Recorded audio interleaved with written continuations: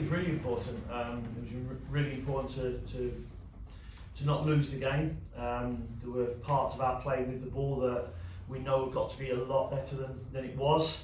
But as I said after the game, who knows, it might be a point closer to the fourth bottom. And with results, that's how it's been now. So with Burnley beating Everton the other night, it gets us a point closer.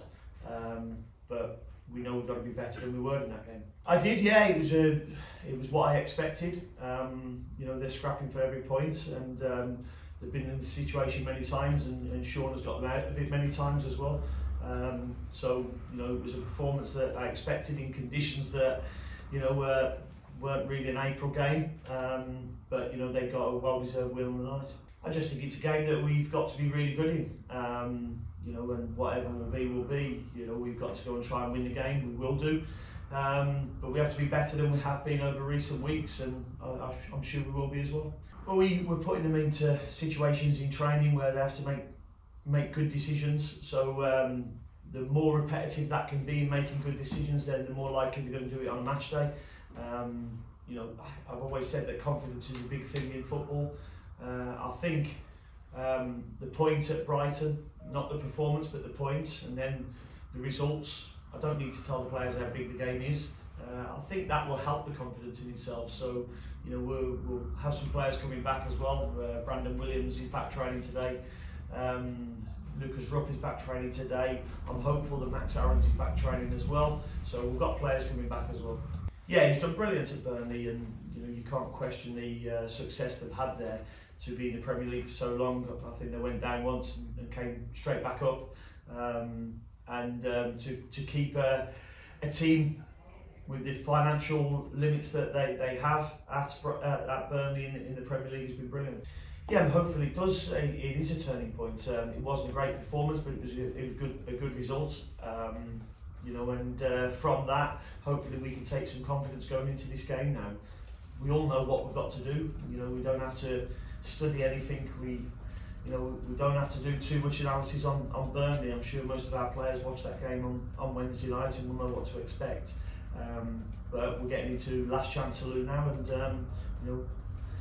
I think when you do, it's an opportunity, and hopefully that opportunity will have a lot of players rise to it.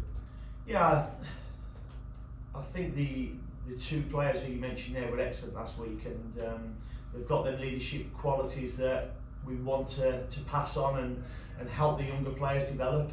I thought the two of them were really good, and we need them kind of performances from them through the rest of the season. But we want the others to start stepping up now as well. The two of them, both internationals, both played a lot of games at Premier League level as well, so they understand the situation. And I think when the others see them playing well, they can certainly take a lot from that. Yeah, they're certainly fighting us, and that will never leave us. I saw how angry Craig was at Leeds a few weeks ago.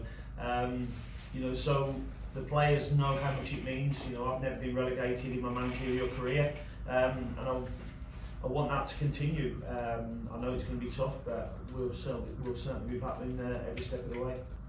We've got a couple of illnesses, but we won't know how they are until tomorrow. I won't go into who they are, but we've got a couple of illnesses within the camp. But it's good to have them three players back. Yeah, I think he's going to go back to his parent club and get treatment there. I think it's a significant injury, muscle injury, hamstring that's ruled him out for the season. So he'll go back to his parent club. I don't know, because I don't know how all the fans are feeling. I don't phone everyone up, or I don't read social media. But I've always said it's always about the players going out there and performing, and the fans can feed off that. I think our game is always going to be about what we do with the ball. We want to become we want to get back to being a hard to beat team. I don't think we've lost our way a little bit in that. It's hard when you're playing against the likes of Liverpool and Man City over 3 games, but we saw that, I think, at Brighton, that we became hard to beat. We defended our penalty box really well. But if we go and just think about the physicality of Burnley, then we'll get beat, because they've got really good footballers in their team as well.